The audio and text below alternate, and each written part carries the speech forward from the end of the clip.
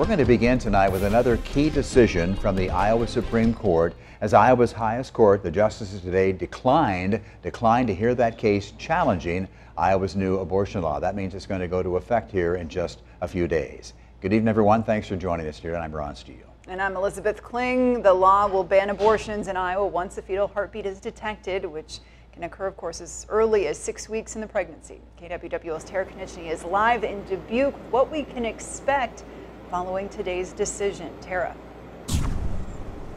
Yeah, well, the Iowa Supreme Court has issued an order to the district court to dissolve that injunction so the law can take effect. Once the district court judge dissolves the injunction, the law will officially be in practice in the state. I spoke with attorney Alan Ostergren, who represented Governor Kim Reynolds in the original case. He said that although the district court has not lifted the injunction yet, doctors performing abortions that violate the new law could face legal consequences.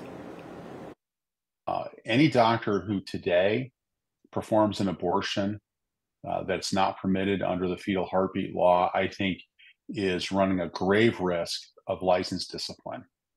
You have an order from the Supreme Court that says that injunction is supposed to be dissolved.